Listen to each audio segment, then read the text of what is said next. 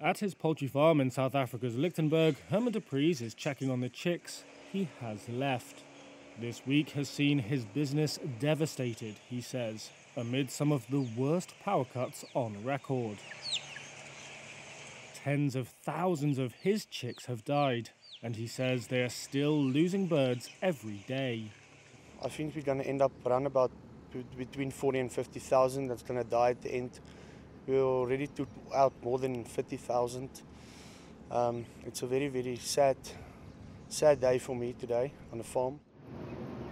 South Africa's power crisis means most households and businesses are without electricity for at least 6 hours a day, and often as many as 10.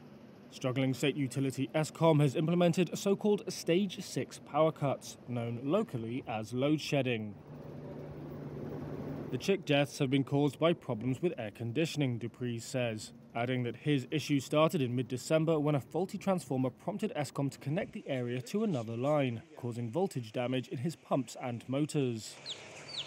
In addition, he says he's spending about 14,000 rands a day, or over $800 running his farm with generators.